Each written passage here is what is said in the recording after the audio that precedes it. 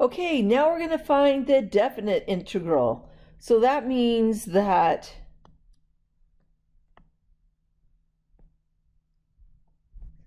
so if we have this function right here, y is equal to x, and here's 3, here's 7, we're finding the area underneath the curve from 3 to 7. So that's graphically, horrible graphic, but graphically what's going on. So now we no longer have to do the plus c, because that's only when you do indefinite. So we can go ahead and get started. Uppercase F, and then remember when you integrate x to the first, add 1, they add up.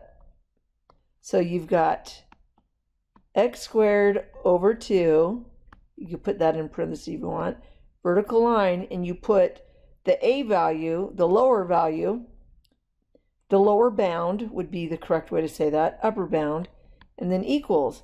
And then how you find that area, you take f of b and you subtract f of a. And I always just do it underneath. And then when I'm done, the answer, whatever this answer is, I'll put back up there. So we've got 7 squared over 2, subtract, this is a pretty simple one. Well, that's 49, subtract 9, that's 40, 40 over 2 is 20. And so if they're telling you to find area or volume, usually I want you to put units squared, units cubed, but in this case, I'm just going to leave it just like that. All right, let's do another one. All right, so here's a constant out front, so be careful with those. And then when we integrate, we're going to add 1. So that's 4/3, so we end up multiplying by the reciprocal.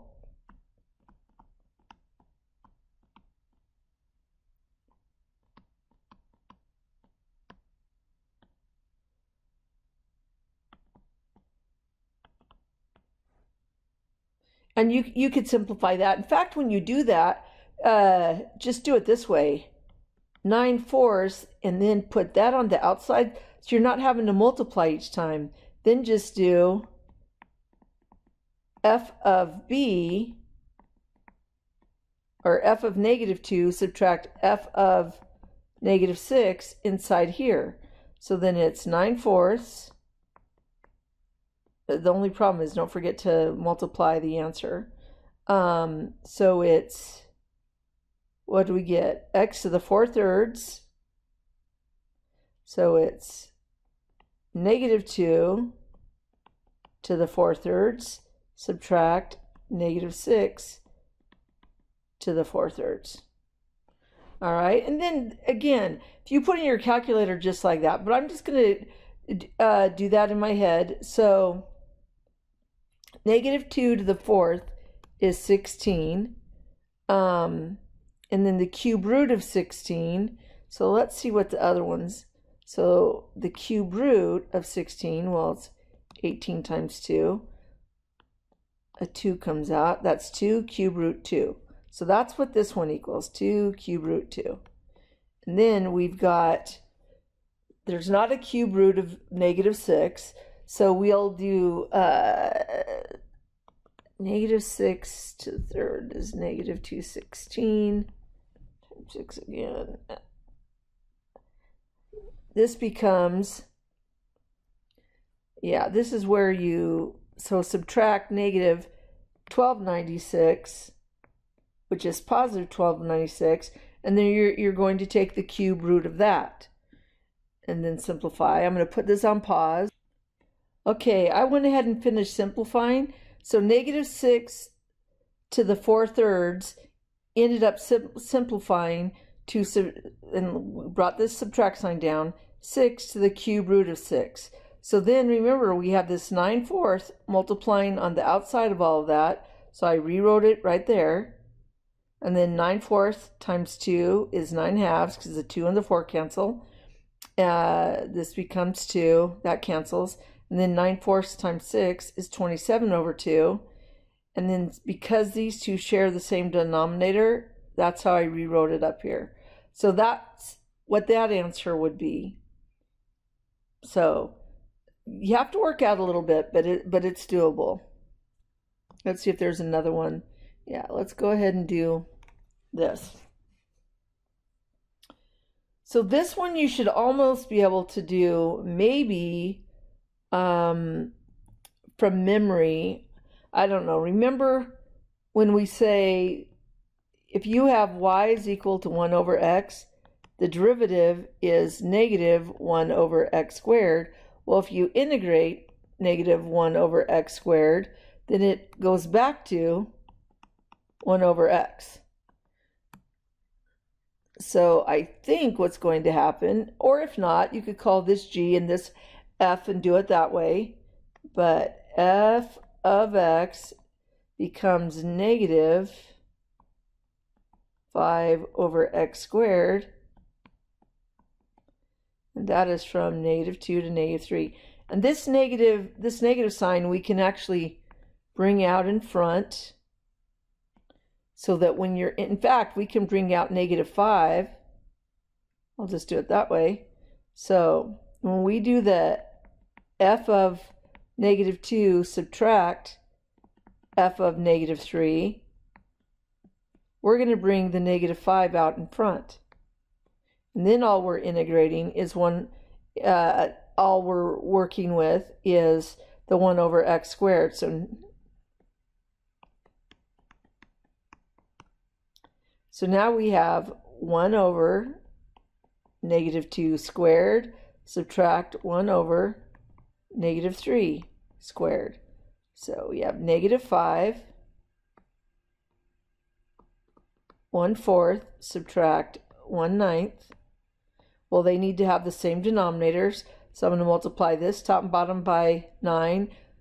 So that becomes 9 over 36. Subtract 4 over 36. Well, 9 subtract 4, and again, multiplied by 5, is -5 times 5 over 36.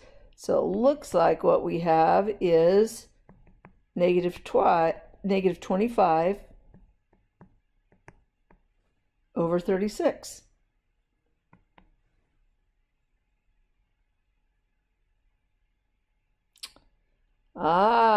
So this is interesting. This is one where, because that's x to the first power, I would leave it, but I'd bring out that -3 first so that you can see that that's 1 over x dx. Because remember, the integral of 1 over x is ln of x. So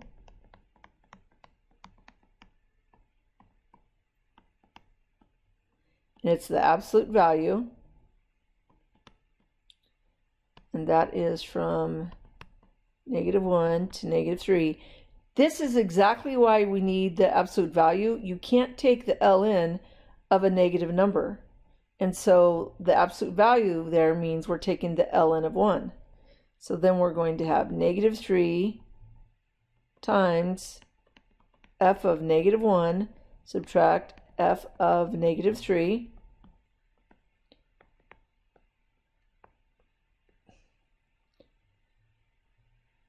So ln of absolute value of -1 subtract ln absolute value of -3. Well, the ln of -1, or absolute value, the absolute value of -1 is 1. ln of 1 is 0. And so the absolute value of -3 is 3. So that's negative ln of 3.